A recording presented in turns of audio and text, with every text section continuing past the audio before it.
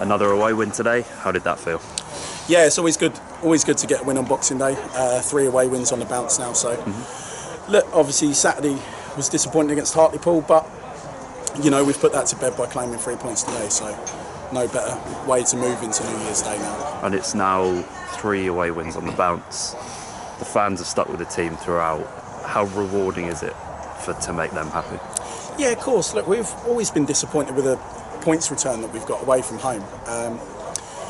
Unfortunately, as I think I've said before, I don't think performances have got what we've deserved. And again, at the moment, look, we've not been at our fluent best away from home. And, you know, a lot of that's testament to the lads. The team's now set up to stop us rather than trying to control games. They think, how can we stop Wealdstone playing? And that's a huge compliment in itself. But at the moment, look, we're not at our fluent best, but we're still finding ways to win games. We're getting goals. Sean's come in. You know, the boys been on fire of late.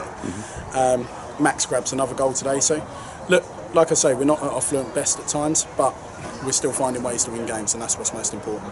You mentioned Sean and Max there, both scoring again. When players like them get confidence, is that when the team really starts to flow? Yeah, of course. Look, it's especially for centre forwards like Sean, you know, Tavs, Corey's.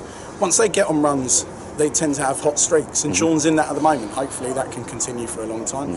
Look, we know exactly what Max is. Max will always get you goals from his forward runs. You know, he's clinical from the penalty spot, as his career's proven.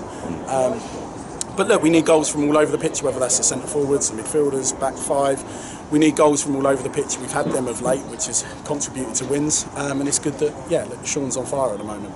And then, of course, we play the same team on New Year's Day.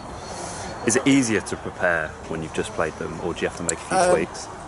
No, you've definitely got to make a few tweaks. Unfortunately, when you play a team in such quick succession, you learn things about each other. I mean, they changed the game during the first half to try and stop us playing, so we had a lot of joy. We were getting into their final third relatively easily. And it's always the way. You always get things that come out of games that you have to look at for the next time, and especially, like I say, in such a quick turnaround.